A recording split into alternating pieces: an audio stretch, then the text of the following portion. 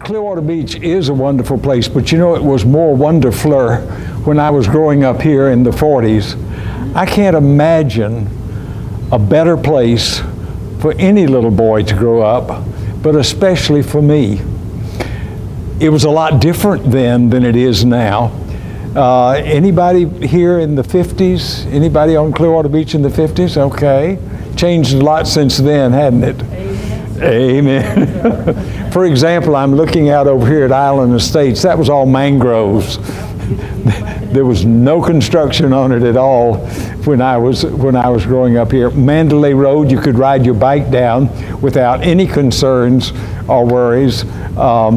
This area between here and Acacia Street was, there were a couple of apartments. They looked like motor courts, you know, with a road that ran around the front and the houses sitting around the back in a U shape. There were two of those, I think, right here, and some stores right on the corner of Baymont. Of course, the Chapel by the Sea wasn't there. The Palm Pavilion.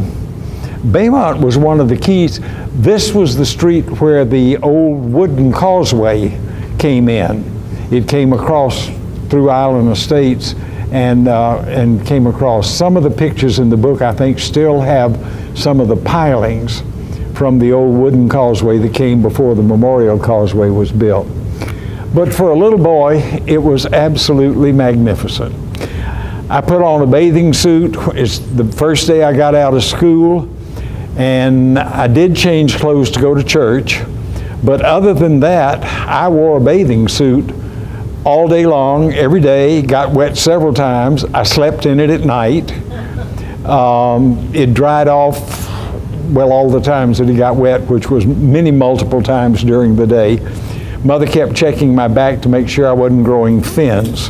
Hence the name of the book, Growing Up Wet, which is what I did. She also said that I lived in, on, and under the water.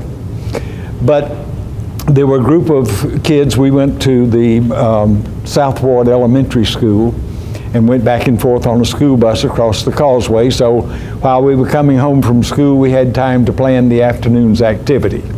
And we did all sorts of things and had lots and lots of fun playing together. Most of it related to the water.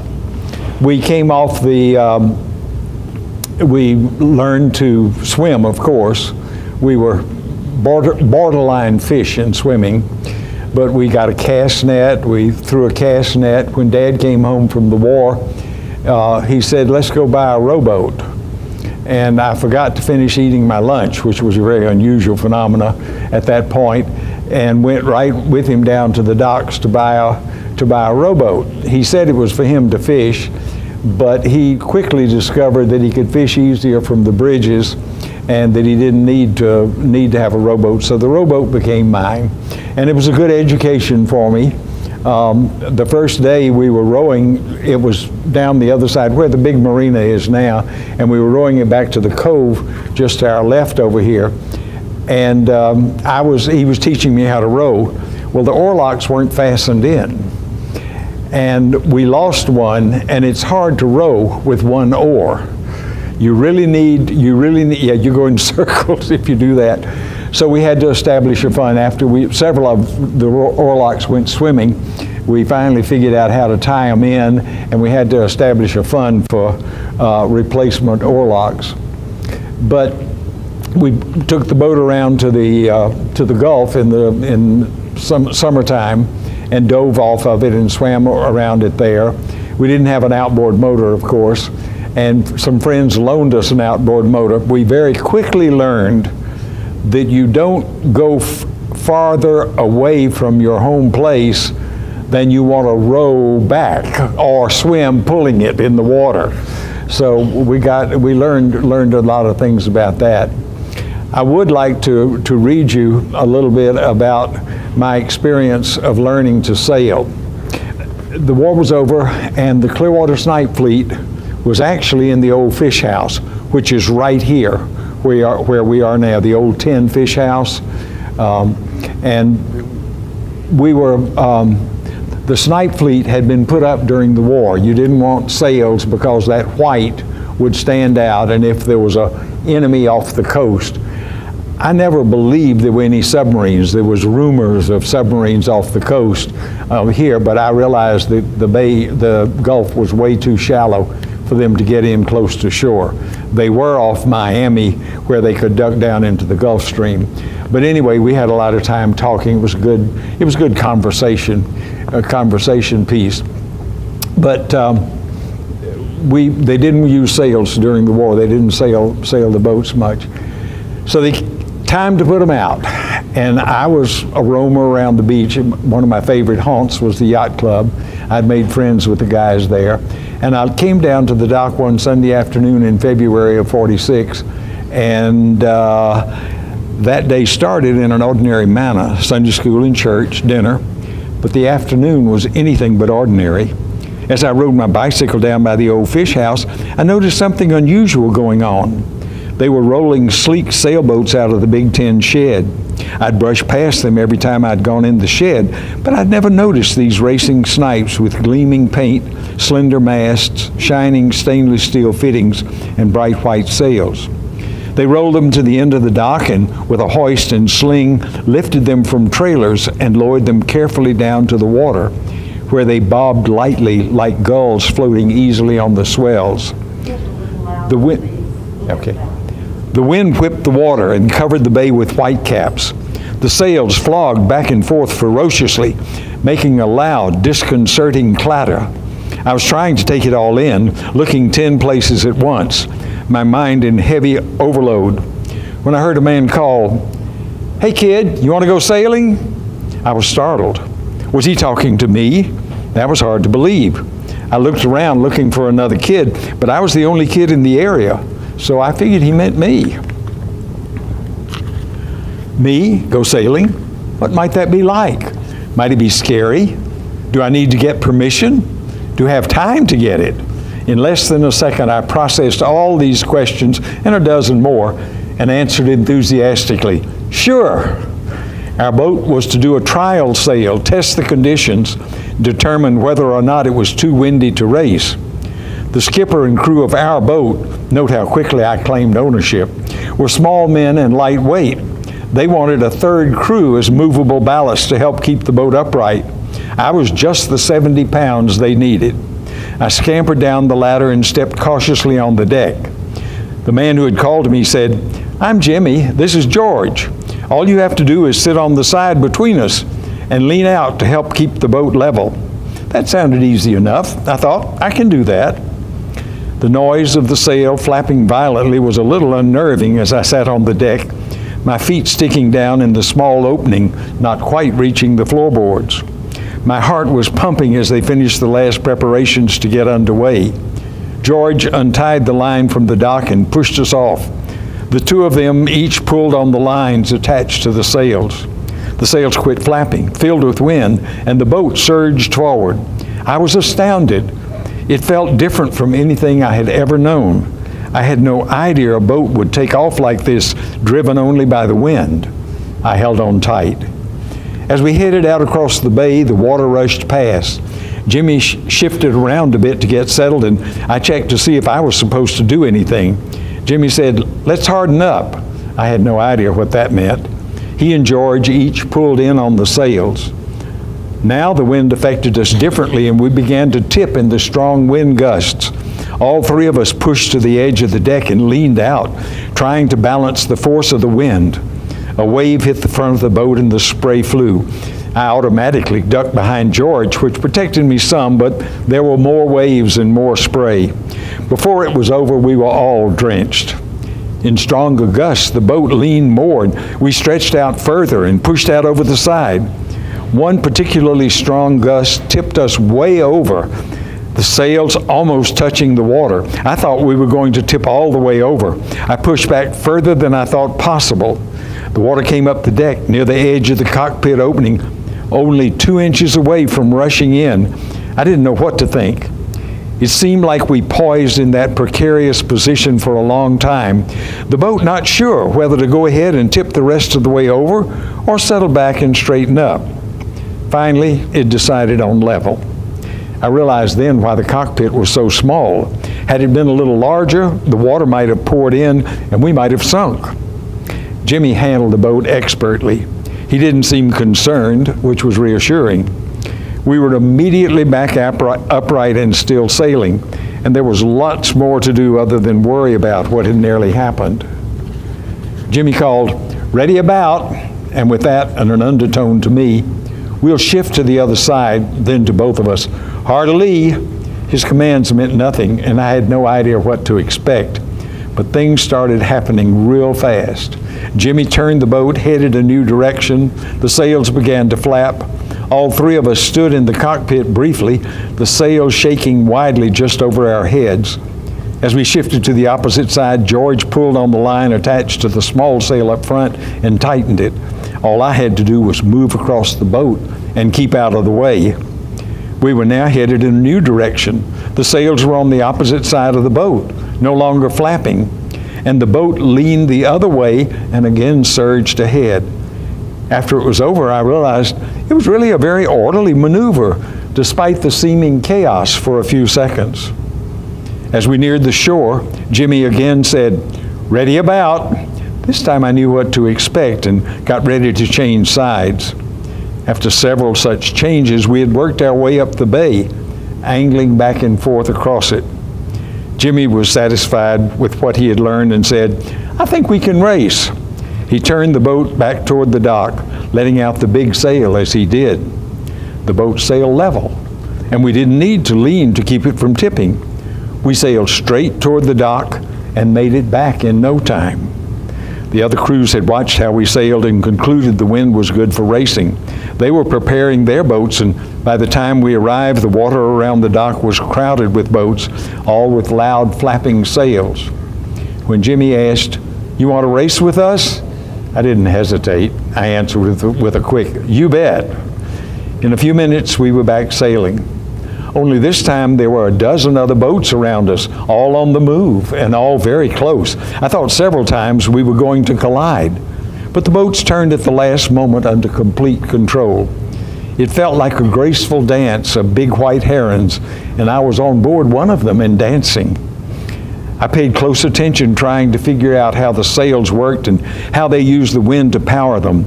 My eyes and brain were in overload, trying to process so much information that was coming in so fast. I was also trying to learn a new language, the language of sailing. The sails are called jib and mainsail. The lines that control the sails were called sheets.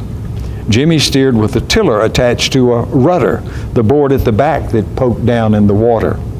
We had a large steel thing that stuck down in the middle of the boat and had to be raised and lowered, called a dagger board. Jimmy was the skipper, which meant he was in charge and steered the boat. Ready about meant the skipper was about to do something called tack, and we would make a sharp turn. Hard a lee meant he was actually doing it. George was the crew, and my job, well, it didn't have a name, at least none that I recognized. And there were many, many more terms that I couldn't remember or hadn't figured out yet. When I got home, there was so much to tell, my mouth couldn't keep up. The words exploded out in bunches like machine gun bursts. Mother and Daddy were amused by my excitement as they tried to piece together what exactly had happened. Where were you? Who is Jimmy? How big are these boats? How long did you sail? I didn't have time to answer all their questions. I was too busy trying to tell them everything that had happened, and words just kept pouring out in happy, confused clustered. They just had to keep up as best they could. That was the beginning of a lifelong apprenticeship in sailing, which I have just enjoyed recently in going to the National Sailing Hall of Fame to induct Clarkie Mills, the designer of the Optimus Pram, which I later was involved with, and to induct him into the Hall of Fame, and met with sailors from, certainly the noted sailors from the America's Cup and from the Olympics and from around the world. It was a very exciting weekend and a very happy one.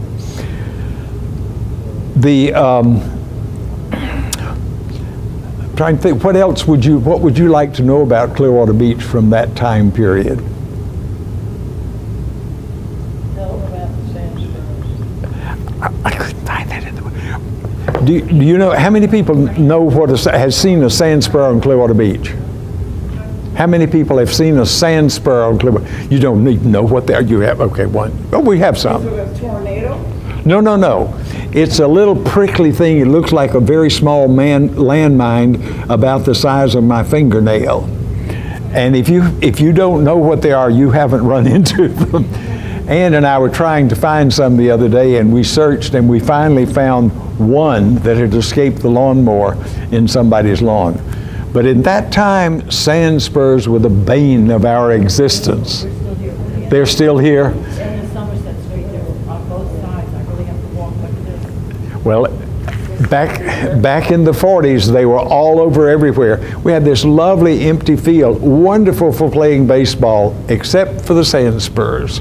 And they come in clusters, and they hang out over a path. And if the path has gotten packed down, when they are first there, they're a little bit flexible, but when they harden in the sun, they're like a spike that comes in. It'll puncture a bicycle tire, and it stays on your foot, and you try and hop through them, you know, and they catch in your foot, and you're balancing on one foot trying to take them out, and you fall over on the other. Sand spurs are one of the things that I'm glad have left Clearwater Beach. But they're still here, but not nearly as many as we had then. We were here during I first moved here in '43 during World War II, so we had all of the military. Most of the houses on the beach were summer cottages that belonged to people in Clearwater, and so housing was a real issue. As a matter of fact, it was because we couldn't find any housing in Macon that we wound up coming to Clearwater. But we got here and we rented one of these summer cottages, and they were very comfortable, very small, and we enjoyed it thoroughly. And best thing was, you could look down the street and there was the Gulf. And I remember the first morning we got here, and the first thing when I remembered where I was to take off and run down to the beach. But it was a real shock. It was a shock because I was expecting an Atlantic beach. I'd visited on St. Simon's, and in St. Simon's you have the waves that come up and break up on the shore and run up several feet depending on how high the waves were. I got to Clearwater Beach, and they had these little tiny waves about 6 inches that weren't even sure they were really waves, and they would sort of fall over a little bit and run maybe a foot or 2, 3 feet. And I thought I'd been cheated because the beach wasn't like I was expected, but I got to appreciate it and learn, and it's a lot easier to swim in the Gulf water than it is into the Atlantic, because even on a calm day in the Atlantic, you're getting a mouthful of water every few seconds. There was one day, yeah, excuse me. What was the population when you moved here? Of the beach? Probably a couple of hundred, maybe, but maybe a few more than that. But most of them were military. Was your father military? Yes, yes, he was in the Air Corps. And he got transferred here? Right, he was transferred to Drew Field. It was interesting, we spent the summer with him in Oklahoma City, and he was expecting to go overseas.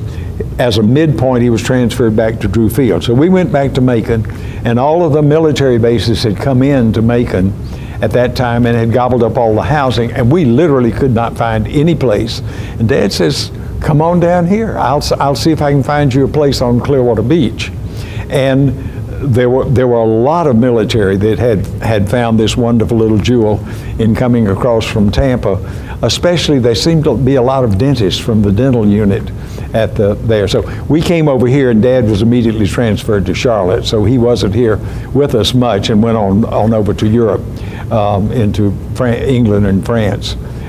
So we were here by ourselves for a year and a half, 2 years, until he until he came back. But we had all of the planes during their training runs. We had P-47s, we had B-17s that would come out over the Gulf and do training runs.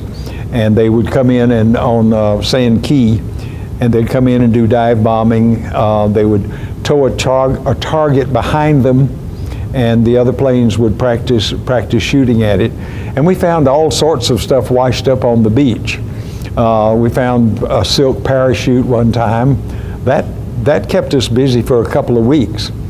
But I guess the most interesting thing we found, there was the fuel tank, you know, the wing fuel tank that they fastened on, and then they would jetson and drop off. One of those washed up on the beach. We didn't know what it was because all we saw was about a cone about 2 feet high sitting up above the waves. Well, we went out to it, and it was floating obviously, but it wasn't floating. The bottom of it was sitting on the sand.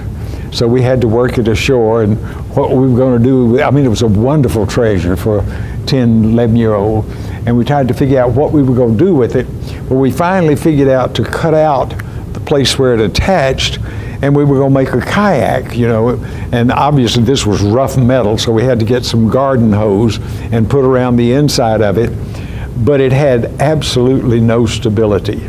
There was nothing that would keep it upright, and we never did figure out how to stay level in it or to stay in it. But again, that took us a while and occupied us.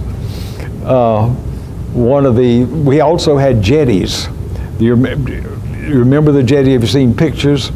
These were built by the CCC during the Depression, and they would hold the sand. It's interesting, with the jetties holding the sand, the beach came right up to the current day bulkheads. Now it's way out.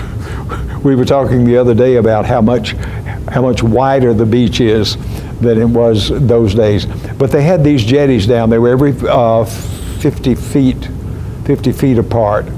And so it was great for races. You could mark off the distance for the races. There was one day, but they were interesting to jump. You know, when you come to a jetty, you don't just step over it. You got to, as a boy, you've got to jump over it. Well, the problem is they changed constantly, and you could get a little storm in coming from one direction, and it built up on one side of the jetty. And then the wind changed for a couple of days, and that was eroded away, and you built up on the other side of the jetty. So when you went to take off, you had no idea whether you were jumping up or you were jumping down. And it got to be quite a challenge. One day I misjudged, and trying to make a calculation in the air, I hit smack dab across the top of my instep and broke some bones in there or something anyway. And it was about 4 or 5 blocks down the beach from home. So there I was. There was no way I could put any weight on that foot. So I got in the water and pulled myself in the shallow water back up to opposite the house. And I got there, and now I had to put weight on it, or I had to get home some way. And happily, one of my friends came back, so I elected him as a crutch and leaned on him and hopped on the other foot until I got home. But we also found any walk down the beach any morning was good for a treasure hunt. I mean, there were clothing, there was military, there were shells from the 50 caliber machine guns. There were just all sorts of interesting shells, meaning the machine gun shells, excuse me. I realized I needed to correct that. There were also shells. There were also shells, and we had a lot of fun collecting those. Grandmother took to making shell jewelry out of the coquinas. Are there any coquinas out on the beach at this time? Little tiny bivalves, and they come up in the surf. At that point, you could dig up a handful and pick out the colors you want, and she would specify, I want you to get me some purple ones. I'm making a brooch. I need some larger purple shells. So she'd put in her order, and I would get the shells. We played on the beach. We made all sorts of games in the water. It was really an idyllic existence. I was reading a book the other day about children. It's a syndrome I had never heard of, but it's a nature deficit syndrome. And I had anything but a nature deficit syndrome, and I felt very blessed to it. I have had marine biology in the bay. We shifted over to the bay and played with the boat in the bay, ran a trot line across, right out here, right across the opening into the cove to the yacht club. I worked with the guys at the yacht club. They took me under their wing. I remember one day we pushed Mr. Hunt's boat. Jackson said, "Would you help me take it over to the marine waves?" He says, "We got to clean off a little. The growth had built up on the bottom of it." Well, he went to start the propeller and it wouldn't turn. It was so encrusted with marine growth and barnacles. So I said, "What are we going to do?" He says, "Well, let's push it across the basin and we'll get in the water and clean it off." Well, we pushed it as far as we could, and it coasted about 2/3 of the way across this. What's the name of these? There used to be yacht basin apartments. The Bell Harbor. Bell Harbor. We pushed it to about half. There was a sand beach over there at that point. And he said, "What are we going to do now?" I said, "Well, give me a rope and I'll jump in the water and get onto the shore and pull it on over." So that's what we did. We spent an hour and a half. My hands were a bloody mess trying to clean off the bottom of the boat so we could get it to where we could get it underway to get it over to the marine waves to clean it off. I also was the designated diver at the yacht club. You know, people would drop tools, they would drop eyeglasses, they would drop keys. One lady dropped a diamond ring, and she was just aghast. She says to a friend of mine, this happened to be someone else, Monty, and she said, oh, would you I'll give you $20. Well, he dove in, and it was a sand bottom, and he found it the first dive. And she said, "Oh, I didn't have any idea it would be that easy. I'll only give you $10. So he says, "Okay, you go get it." And he flipped it back in the water, knowing that it would be reasonably easy to find. But another time at the yacht club, one of the captains of the boat forgot to turn on his blower. So the gasoline fumes built up. And when he started the motor, the top of the cabin came off, and he came off right behind it. Happily, he was thrown toward the water rather than toward the dock and was not injured. But it gave a wonderful boon to us divers, because we were gathering boat parts. The boat burned to the waterline, and we were gathering boat parts for a couple of months of that, and there was a market for them, so we made our spending money. We made our spending money doing that. Yeah. Can you tell me what was the worst hurricane and what was it like here? They welcomed us to Clearwater very generously and very quickly. It was the second or third week after we arrived in the fall that, as going over to school on the school bus, I noticed the wind's patterns. I've always been sort of attentive to that. Were different that morning. I looked out in the Gulf, and the waves, instead of coming in toward the shore, were sort of running parallel to the shore. And we got to downtown Clearwater, where the flagpole, the city flagpole, and was there for a reason. And one of the other kids on the bus who'd been here for several years, she says, "Oh, those are hurricane flags flying." Anybody know what a hurricane flag looks like? Red square, black middle, two of them, one above each other. That's a hurricane flag. That was the notification. We didn't have the Weather Channel telling us 2 weeks in advance that computer models predicting exactly where it was going to go, but said, "Oh, there's a hurricane coming." Well, we got to school, and before mid-morning we were dismissed and sent home, and we got back to the beach, and by that time an evacuation order had been issued, And so we turned right around and went back to the Fort Harrison Hotel, which was then a big resort hotel. And so we spent the first hurricane here in the Fort Harrison. As best I can tell, they didn't have the data to report a hurricane at that point. And the information about a hurricane was primarily gathered from land bases where they could measure wind and wave action, and ships at sea that got caught in it, and they would send in their reports. And so it was not easy to track. The hurricane did not have a direct hit here. The wind was probably high tropical storm or Category 1 hurricane. And to my knowledge, there hadn't been a lot of hurricanes hit Clearwater. Clearwater is the highest bluff over by Haven Street, right there just to the right of where the bridge comes in. That's the highest bluff on the west coast of Florida, and one of the safest spots from storm surge. But I don't remember any real serious hurricanes that have hit here more recently in the last 3 or 4 years, I think, probably. So we, as I say, and our first one was more fun because we were running up. They didn't have the power on. There were no elevators in the hotel.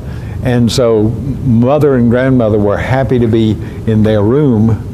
And Ann and Mary and I, we took to the stairwells and we ran up to the ballroom on the top floor and looked out over the Gulf. And one of the boys trying to get Ann's attention said, "Look, there's a house floating out there." And everybody turned and looked for the house, but there wasn't any house floating out there. And finally, he admitted it after a while.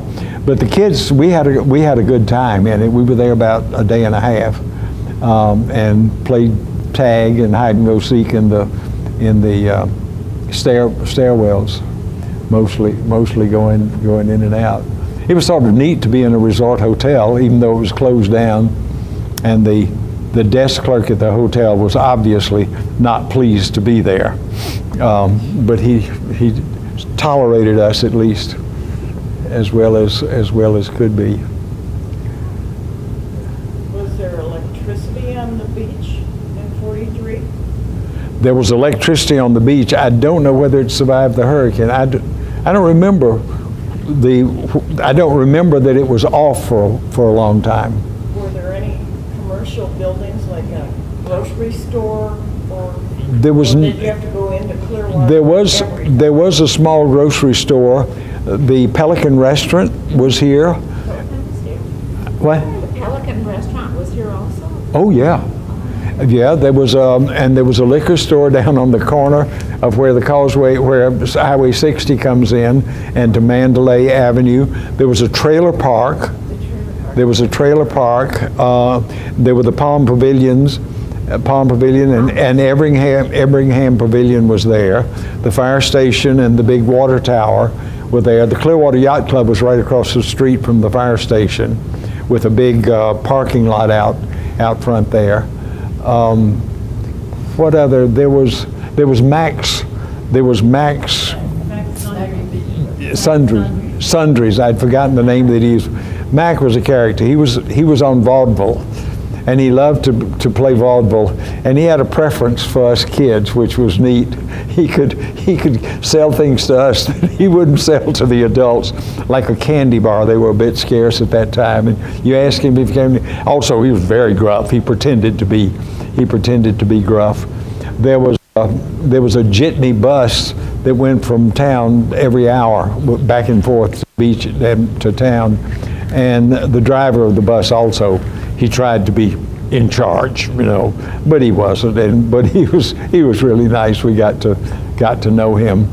If you went to a movie over town and you missed the last bus, which left town at 11 o'clock, you were in trouble because you were walking the causeway. And some of my sister's dates, who had them a date for the movie and missed the last bus, had not only had to walk them home, but then turn around and walk back. The other thing we did was in playing, of course, we played war. That's the thing you do. Fingerworks is well, it can be a machine gun or a pistol or a rifle, whatever. Very versatile. But we dug trenches in the vacant lots here. and put boards over the top of them and piled sand on them. Boards over the top, sand comes down through, you have sand all in your eyes and such. One of my schoolmates came up to me, just furious. Your sister's boyfriend almost killed us the other day. And I was trying to involve, my sister's boyfriend tried to kill you, and how am I involved with this? You know, it's such. Well, it turned out that Ann had been riding with Buddy. We'll not implicate the guilty by giving you his last name, but she was riding with Buddy, and they got a little bored with riding down the street, so they took out across the vacant lot, and they came within a foot of hitting one of these trenches that we had dug, and Cyril had been down in there, and it really, he had a good point. And so when we explained this to Mother, we no longer, Ann and Buddy no longer went cross country, and I no longer, and my friends no longer played in the trenches. We had to find other places to play, and there were plenty of them to do that. What about the fire, the boathouse? The building that was on this site, the old fish house, is what it was named.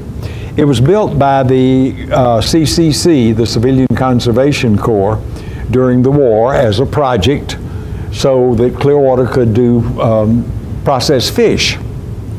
They just forgot one thing, and that is to check the controlling depth of the water coming in the passes. And it wasn't deep enough for the fishing boats to get in, to bring their fish in so they could be processed. So it never had a fish. Well, it did have a fish. I took a mullet out of one of the snipes that was in the shed one day. But it never processed any fish. It was an old tin building made with probably undried timbers, which then, as they dried out, were fire burned very, very easily. They had one end of it was used by the yacht club and by Clarky Mills, who designed the Optimist Pram. He built a boat there, and I first met him working in the corner of the fish house. And the other boats from the yacht club were stored in there. The prams were stored in there also at a later point in their days. And the north end of it was used by the Sea Scouts and by the what's the civilian people that help the Coast Guard Auxiliary. And they had just installed some new electronic equipment, and evidently did not, they overused the capacity of the lines and power coming in. And one night it caught fire, and it burned up everything in sight. There was once it got started, there was no way. I remember Dad waking me up I'd just gone to bed. It was about midnight, or 12:30 or so, and he said, "Your boat's burning, the fish house is on fire." And I grabbed a jacket and put it on, and we were out the door and came down here. And we were the snipe shed was just about 40 feet that way from this building. And there were some of the snipes in there and some in the fish house. So we were pulling, my pram was in the fish house. So we pulled the snipes away from the shed. There were docks out here, and we went out there and we just took the boats and untied the lines and pushed them out in the bay to get them away from the fire. The fire department was here, and they just controlled it, trying to keep it from going. There was a big grove of Australian pines from here, Baymont Street, all this side of Baymont Street, all the way to to Mandalay, were a huge grove of Australian pines. They didn't want those to catch on fire, so they controlled it, and it burned down. It burned out the entire fleet of Optimist prams. The Optimist prams were sponsored. Let me go back and tell the whole story of the prams. That needs to get out here. Dad saw the fun I had sailing, and he said, "You know, every boy ought to have that opportunity." He said, "What we need is a little boat that every boy can have. The merchants can sponsor it. They'd just done the soapbox derby where the merchants sponsor the boat, the boys and the dads build them. So he said, let's let the merchants, let's get a little boat that they can race, and the merchants will sponsor it. And so he proposed this to the Optimist Club, and the Optimist says, yeah, that's good. He said, follow up on this. So Dad talked to Clarkie Mills, and Clarkie, in about 2 weeks, came up with this amazing little boat, and the merchants sponsored it, and they put their name on the boat. And when the Sun reported the races, it wasn't, you know, Clifford McKay Jr., it was the WTAN boat, or it was the Clearwater Sun boat, or it was you know, Florida Power boat that won the races, which was sort of fun. But all of the boats, the entire fleet except one or two that had been home, that the boys had taken home that night, burned up in that fire. And they went on the radio, Howard Hartley, the news commentator, went on WTAN and made a plea for these to replace these boats. And they replaced the 28 that burned with 43. And I think $5,000 to help rebuild a building or shed for them. And that became the youth center, which was remodeled or became this place in this same location. But that was a very dramatic support by the city and by the merchants in particular. The little boat that Clark Mills designed 70 years ago, over 400,000 of them have been built. They are raced in 120 countries in 6 continents. It's the largest one design class in the world. Virtually all Olympic sailors have trained in this little boat. And when I say 400,000 boats, the boys and girls that have sailed these number in the millions, because they're multiple sail. And do any of you sail with the windlassies? No. Prams. Oh, okay. But that was a wonderful story. And Clarkie was referenced, was inducted into the National Sailing Hall of Fame. I met the international head, the international executive secretary of the PRAM, the International PRAM Organization. And he was preparing a 60-year history. This was 10 years ago. And he asked me to do a supplement on the origin of the PRAMs. And I've got a couple of those books here as well. Yeah. What? I was up in Maine 3 years ago, and it was like the lobster fest up there. Yeah. And there was a pram sitting there, and I said, "Huh, Clearwater Beach." I said, "I know, Hayes, you know, Hayes did this boat." You know? I mean, it was right there in the middle of the festival. I can't tell you, we've had the opportunity to travel a lot, and I can't tell you the number of places where we've seen prams. The whole skyline of Biscayne Bay was blotted white by 400 prams out there in a regatta. We've seen them Madeira, on the Madeira Islands. We've seen them in Europe. We've seen them in Scandinavia. We coached a little girl who was a little bit upset and a little bit over her head at the moment, and she was by our boat when it was anchored in Nantucket. And so we encouraged her, and her coach finally came over after a few minutes and talked her in so she could do it, and she got back. She sailed it back herself. But it's a magnificent program, and international. Really so thrilled when you're going to say, "Oh, we know the person that invented this." Yeah. Any other questions? Yeah. My father was stationed at Fairfield, Yep. That time in the mid-40s. Yeah. How was it with, he used to come to Clearwater Beach with his buddies every minute they could. So I just always imagined there was a lot of Air Force people on the beach. Did you interact with them, or? Oh yeah. Oh yeah. I was raised well. In Macon, before we moved here, we entertained soldiers that came to our church. We would invite them home for dinner. Here we had whole bomber crews, all 11 of them, into our house for dinner, and everyone. I don't remember a Sunday when we would go to church and there would be soldiers there.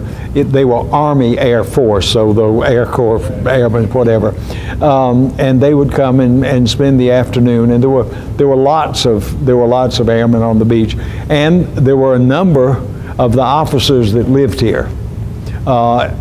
Just about everybody. I think there was one lady on our street that was not military related. We rented the cottage from a lady around the corner, and she was not military related. But just about everybody on our street was related to were military. I remember Mother was.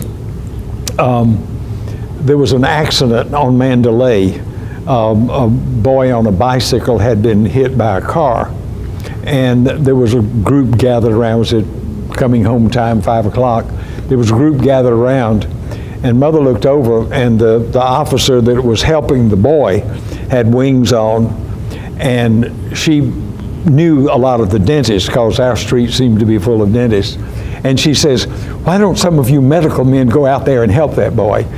And they just nodded and didn't say anything. It was a flight surgeon that was working with him. But yeah, every weekend we were. It was a great break and an opportunity for them. They'd rent a bicycle, ride up and down, head back to Drew Field. Your dad came over here then? Yeah, he was a radio operator on the B-17, so he was stationed here for quite a few months. Yeah. And then different places in the country. Right. When I moved here 20-some years ago, he came down quite a few times. Oh, how neat. Yeah. Didn't look anything like he ever remembered. It wasn't.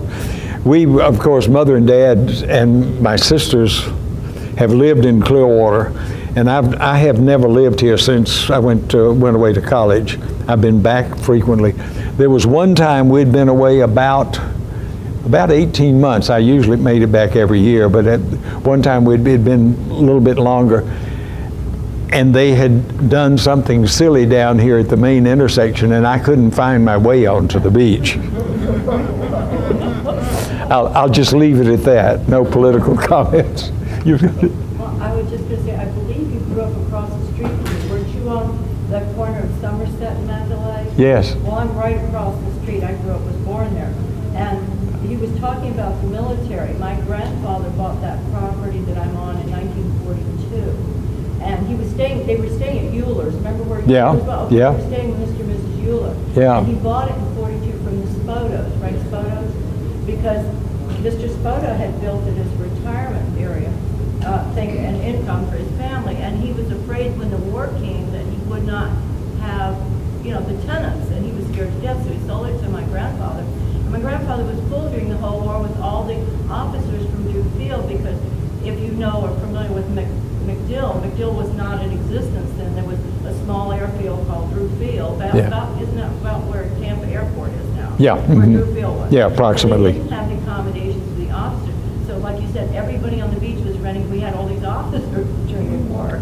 Yeah, it was a real boon to the local economy, because most of these were summer homes, and people would move back. Some of the kids that were in school with me and that we played with on the beach lived here for the summer and went back over town for the winter. Yeah, it was an interesting and a fun time, and the beach was. I don't think I'm being just nostalgic when I say, but it was a lot nicer than. Only one paved road, Mandalay. That was it. Absolutely. Sand. Yep. Sand and marl. And Sandsburg. And sand spurs. Was the south end in existence then? Oh yeah, well it was. The first finger, I believe there were houses on the first, you know, the south end has 5 fingers going out, like a hand. And the first finger, there were houses on the first finger, 2 or 3 at least down at the end. I'm sure those were built by that time. I don't think there was anything on the second. The third and fourth and fifth, I know, were just sand. And there was no trees. They had pumped them up, and it was just sand down there. You know when Carlowell started? Carlowell was, That was very early. oh yeah, it was earlier. Carlowell was in place. It was in place. Mm-hmm. There were homes out there. Yeah. That was planted very early on, probably more earlier than the rest of the island. Yeah. The kind of development kind of went north and south. Mhm. So is it to that first little white house inside the structure with the guardhouse or something? Well, there was a guardhouse, but we had what we call the golden gates. And we have the pearly gates, and by the pearly gates, there was a guardhouse, yeah. And it was there for a long time, wasn't it? I mean, it was there for quite some time. With a real garden. Oh, yeah, absolutely, yeah. By the time I was there were gates, but there was no guard in the gate. I remember a guard there as late as 70. Well, maybe that's why we snuck up the beach. I'm sure. And you did. I mean, the beach was open, and still is, technically at least. But you can go. We could walk up the beach. Clearwater Pass was open at that point. It is since filled in, but it was. It was hella swim. Yeah. Did you swim to Caladesi, or what was The current was a little. We usually went over in boats. The current was a little swift for swimming across there. We never needed to, never did. Yeah. You were talking about the fingers of the south end. Were they there naturally, and then they just built seawalls? Was that all was built? That was pumped up. And is the same on Island Estates also? I'm not sure about Island Estates. There were spoil islands on Island Estates. There were mangrove islands, so there was a base, but I'm sure they were manipulated. There was no reason why they should follow the contours of what nature had put there. But we sailed over there on the prams and took picnic lunches and such.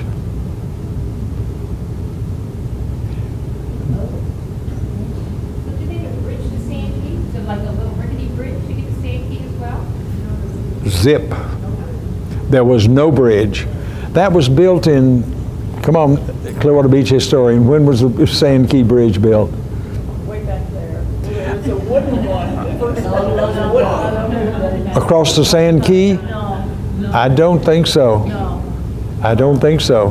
There was a wooden bridge that came where the Memorial Bridge connects over town and came into Baymont Street right here. That's the wood. There was not a wooden bridge across the pass to Sand Key. Over Sand Key. No. Go over Island Estates. It went to Clearwater. Oh, yeah, right. It went to Clearwater over. It went right back there. That's the only thing. There wasn't one to Sand Key. No. Was there in 72. Okay. Yeah. I have the impression it was built mid to late 50s. I was not here at that time, but that's the recollection. But it wasn't wooden. No, the first bridge, it's pretty much as it is right No, now. it had a drawbridge. It did, you're right. It had a drawbridge. You're right. In the mid-60s, it had no, it was a little bit later, about 70, because when I was in college, it Yeah, had a toll, 25 cents. right. And it had, just on our website, somebody had a token over the old Sand Key Bridge. We had tokens. You could buy those from the city if you lived on Sand Key. And Yeah. then they abolished it because the That's right. boats, they were having to always raise and lower, it was only being stopped. And so they did just like like this one. That was originally, the one here was originally drawbridge. Yep. And then they made it big. Yep. Well, that was a lot later. Yeah. Yeah. That was a draw. The one was We sailed up to the drawbridge. We were circumnavigating the causeway. We sailed up to the drawbridge in our prams. And of course, we didn't need them to open for our prams, you know, but we were sailing there, and all of a sudden the bridge tender opened the bridge. And we just sort of sailed proudly under, knowing we could actually take snipes under this bridge. What you do is you pull the sails in tight, and then you lay it over on its side, and it floats on its deck, and you hold the mast and just walk it with your feet on dry land and walk it under the bridge, get to the other side and put it back upright. But we sailed under, they opened the drawbridge for us one day. We laughed. I laughed about that. And we came in the Clearwater Pass, the Dan's Island Bridge. One day we came in there at night where our boat had been disabled, and the Coast Guard towed us in through the bridge at night. And the Coast Guard said, "Open the bridge," and they said, "Yes, sir." And we came in. Thank you so much. It's been a pleasure to be with you and to celebrate Clearwater Beach. Thank you.